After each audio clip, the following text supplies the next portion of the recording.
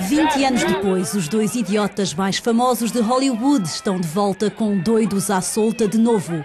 A comédia é uma sequela de um grande sucesso dos anos 90. Jim Carrey e Jeff Daniels animaram a estreia do filme em Los Angeles. É incrível. O filme transformou-se em algo intemporal. É esse o motor da sequela.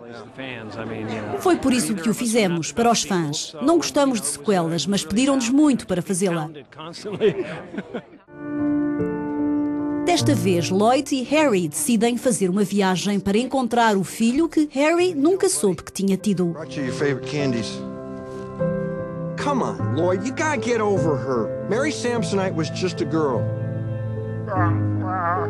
That's it, kid. Come on, come on, come on. Os dois atores mostraram-se surpreendidos com a quantidade de políticos que gostaram da comédia realizada por Bobby e Peter Farrelly. For 20 years? And it was all for a gag? Yep. That's awesome! Kim Jong-un. O Kim Jong-un visitei-o apenas por diversão. O Putin ligou-nos para dizer que adorou o filme. Doidos à Solta de Novo, estreia em Portugal a 4 de dezembro. What do you think it means, Harry? Lloyd, I'm gonna be a dad! Ah! Look at the postmark! 1991. I had a daughter. I gave her up for adoption. Well, what if we go track her down? You're hot for my daughter! What? Am I right? What? Am I right?